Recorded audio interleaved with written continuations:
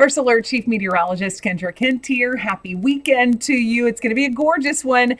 We are looking ahead to Monday as well. Of course, watching that forecast for those of you that want to see our eclipse that will be not a total eclipse here, but we will get a pretty good coverage of the moon covering the sun, about an 82% in the Greenville area. But here's a look ahead on Saturday. We're mostly clear, lots of sunshine, warming up nicely. And then into Sunday, we'll be looking at clear skies as well. I'll get you those temperatures and full forecast for the weekend in just a second, but you can see it's going to be very nice. Hardly a cloud in the sky.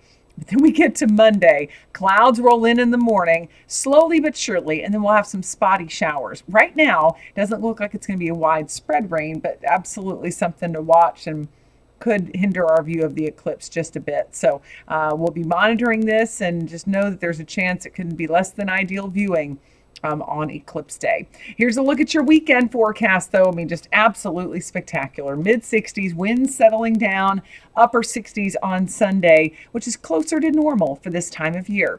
Hope you make it a great one, and we'll continue to stay on top of that eclipse forecast. Be sure to check in with First Alert meteorologist Brian Bachman tonight on the 10 o'clock news. He'll have some of that short range, high resolution data to get a look at when those clouds roll in during the day Monday.